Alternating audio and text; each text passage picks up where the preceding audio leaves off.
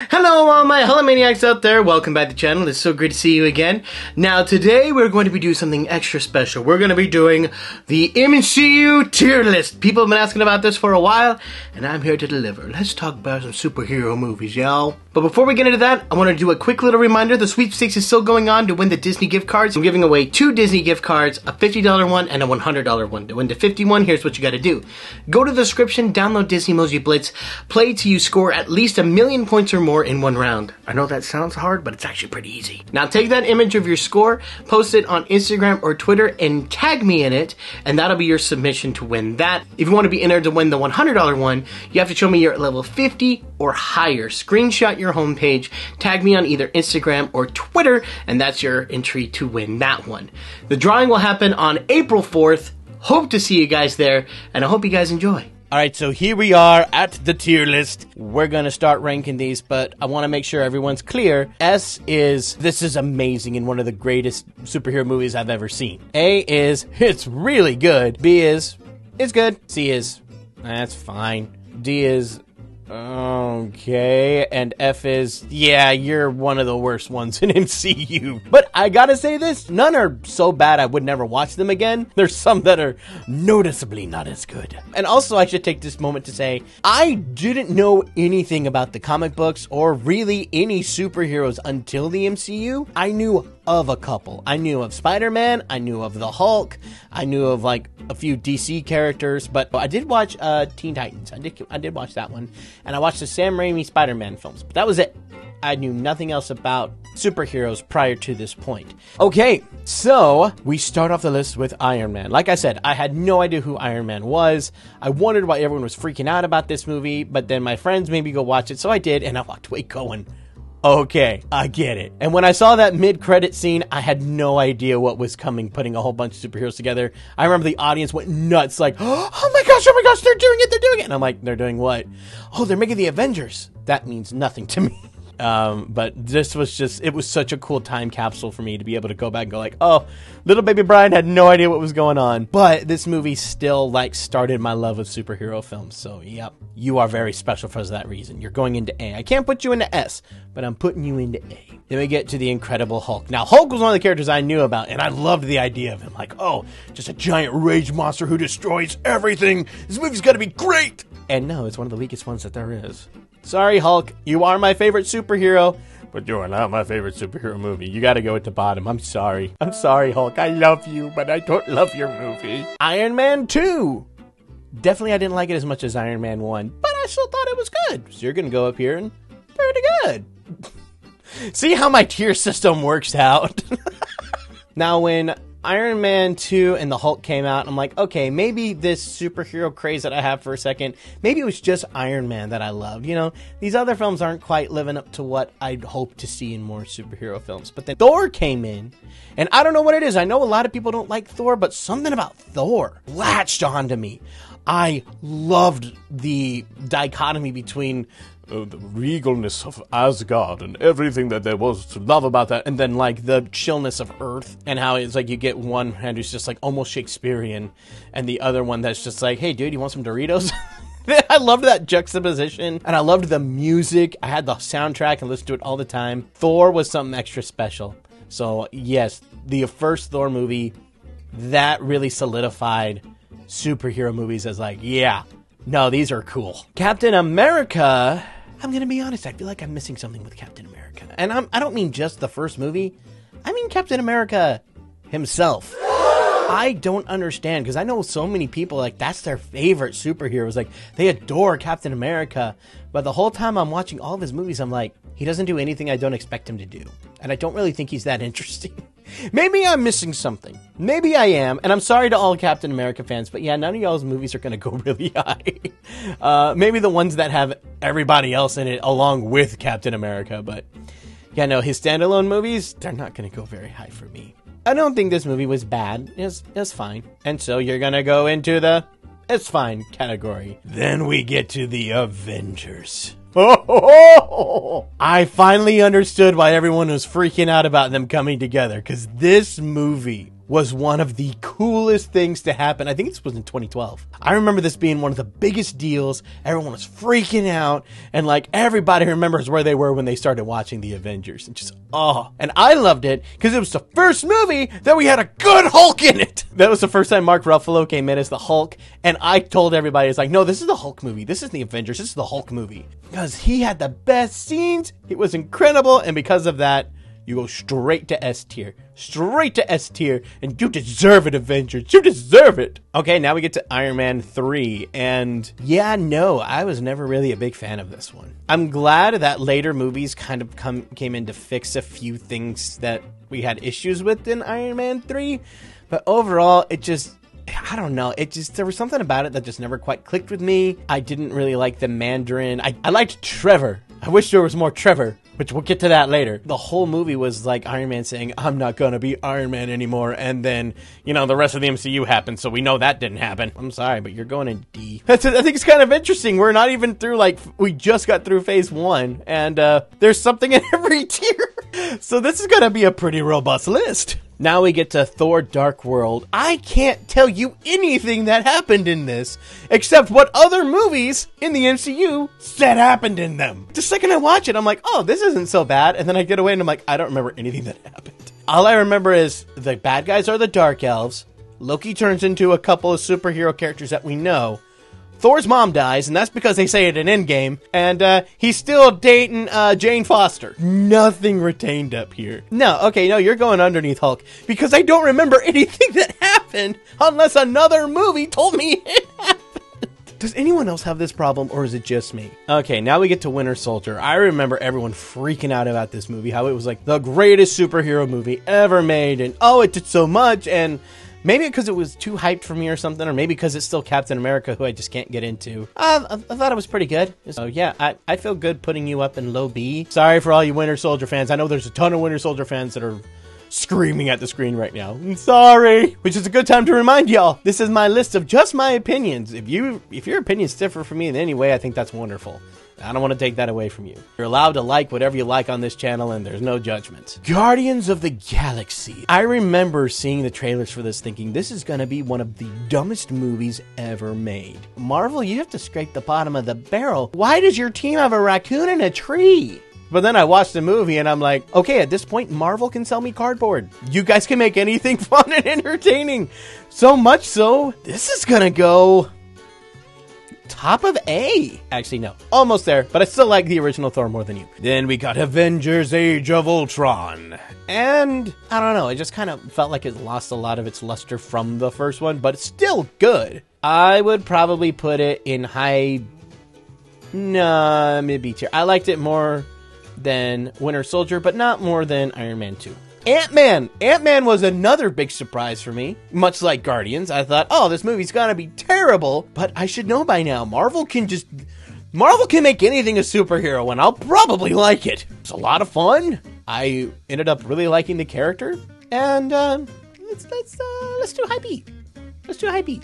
I can do high B. Oh, Civil War. Oh, Captain America Civil War. This is the one where we got Spider-Man finally introduced in the MCU, and Black Panther. I didn't know who Black Panther was at the time, but oh, I know now. But yeah, this was a big, momentous movie, and I think everyone thought I was weird because I was Team Iron Man at the time. And there's like, how would you be Team Iron Man? I'm like, because I like Iron Man. I don't really like Captain America. I don't want to be on his side. No, Tony makes some good points, you know? We got to take responsibility for our actions. And I enjoyed it more than any other Captain America movie, because I don't see this one as a Captain America movie. It feels like a mini Avengers movie. But even then, I don't think I can put it in A, but I can put it above Ant-Man and high B. Doctor Strange was a strange movie. Pun intended. I had no idea what to expect from this, and I didn't hate what I saw. But I definitely didn't love what I saw either. I'm like, okay, this is a character who's now in the MCU. I'm okay with that. Yeah, I'll put you in fine. I'll put you in fine. I'd rather watch you again than the first Captain America, so it's fine. Guardians of the Galaxy Volume 2. Didn't like as much as the first one. but still a whole lot of fun and had some great moments. I could put you in high B underneath Civil War. All right, here we go. Spider-Man Homecoming. Okay, gotta remember, every Spider-Man movie has home in it. It's really confusing. You got Homecoming, Far From Home, and then No Way Home. So this is the first standalone Spider-Man movie in the MCU where he fights Vulture and you meet MJ for the first time and you meet his friend. I can't remember his name. Dang it. I like him too. Yeah, no, Spider-Man Homecoming is pretty good.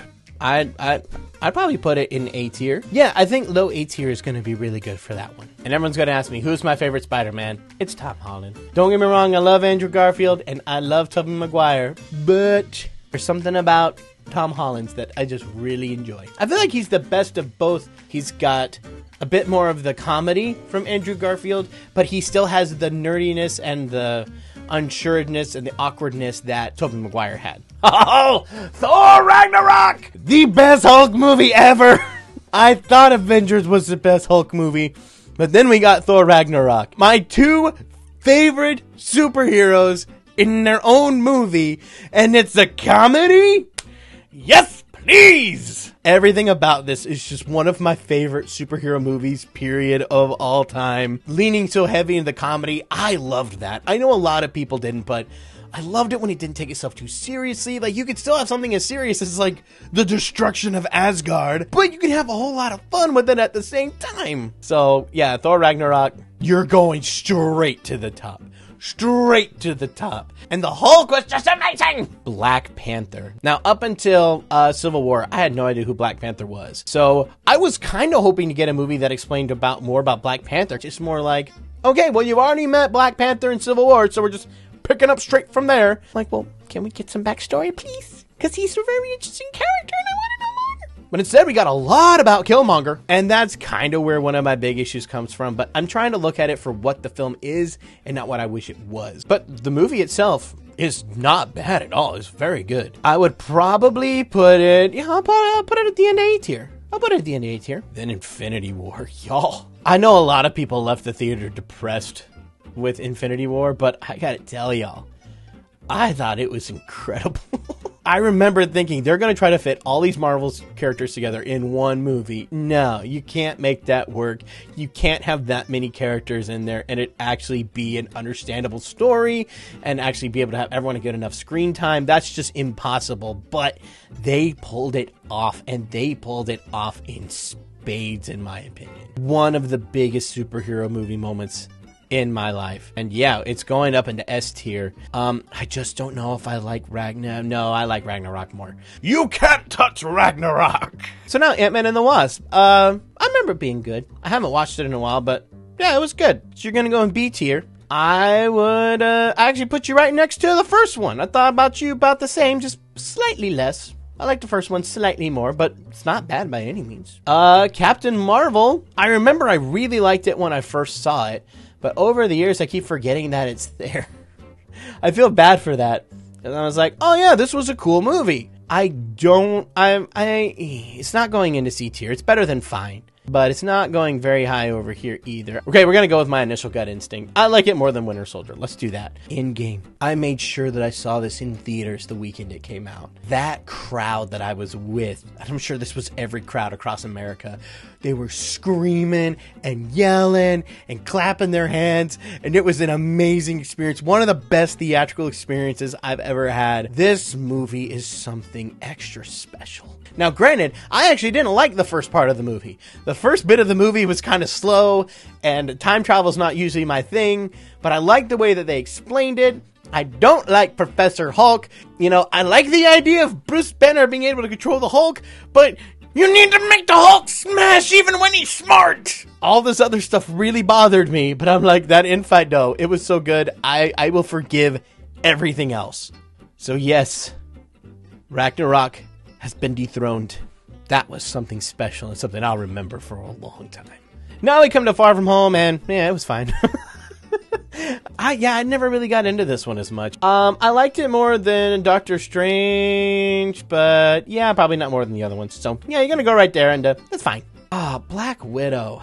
I'm so sorry, Black Widow. Black Widow, much like Black Panther, she was a character that as soon as she showed up in Iron Man 2, I'm like, who is she? what is her backstory? What led her to being here?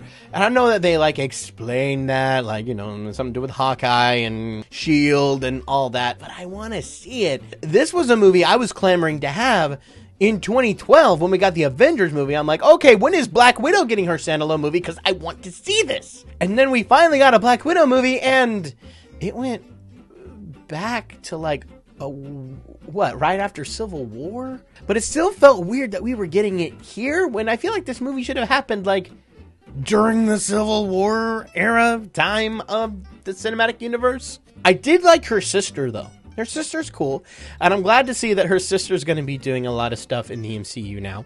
I don't know, I can't say that I loved this one. There were parts that I enjoyed, but overall it just felt like I wanted this movie to be something else. What we got was just fine. So yeah, you're gonna have to go into the it's fine category. I like Spider-Man more than you. Actually, I liked Doctor Strange better than you too, but I liked you better than the first Captain America movie. Shang-Chi, y'all. Man. Oh man. This movie just spectacular. I love the characters. I love the way they fed off each other. I love the fact that this wasn't just some villain who had some mild ties to them, but the villain was his dang father. As I mentioned before, I loved Trevor in Iron Man 3, and we get a lot more Trevor in this movie, and they even fixed some of the mistakes I had in Iron Man 3, so I'm like, okay, you just got brownie points for making Iron Man 3 in D tier and not F tier. And on top of that, the movie's just awesome. I could watch this movie over and over again. I just loved it. And so, you're going to go up in S tier. So you're sitting up there at number 5, Shang-Chi. I hope you enjoy that. Now we get to Eternals. I'm kind of dumbfounded that Eternals is a movie. With as many series as Disney Plus is trying to shove out, why wasn't this a Disney Plus series? It makes a lot of sense. You've got like, what, 8 people in the Eternals? I think it's like 9, 10, something like that. You got a crud ton of people. And you have one movie to introduce them all? Aside from like 3 characters, you barely get to know the other ones. They get a little bit of screen time, but at the end of the day, I can't tell you any other names. We had so little time with everybody, I don't feel like I know anybody.